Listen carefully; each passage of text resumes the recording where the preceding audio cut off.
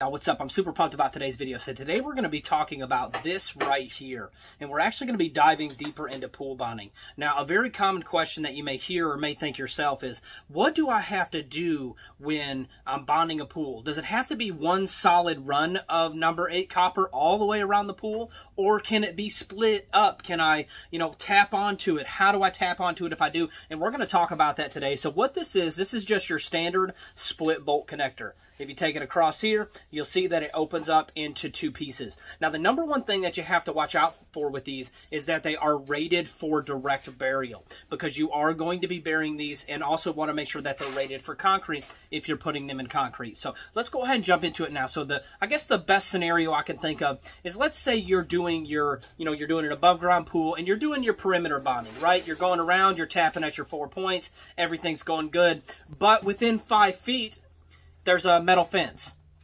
Do I have to take that and make one solid unbroken piece, tap the metal fence and come back? Or can I just tap onto that and branch off and tap that and just have a little, a branch going off to it? And let's go ahead and talk about that now. So let's pull this out here. This is what it looks like. Let's imagine this loop right here is our going to be our piece where we've came and we've tapped the pool. And let's imagine that our fence is over here. So what we're going to do is we're going to take this connector just like this. We're going to open it up.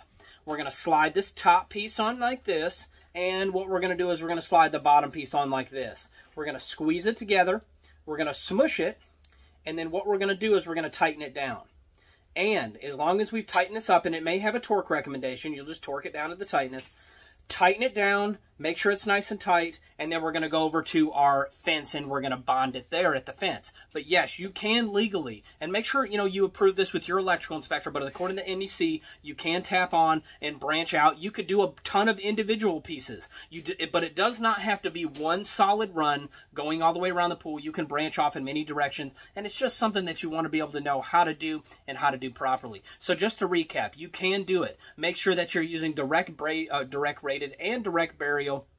I about said direct braided. Direct burial and concrete rated lugs, and make sure that they are rated for the area and the corrosion level that you're using them with, and make sure you properly install them according to the manufacturer specifications, and then you'll be able to tap on and branch off with copper into other places that you need to go. I'm the Electrical Code Coach. I hope you guys have a great day. Let's get to it.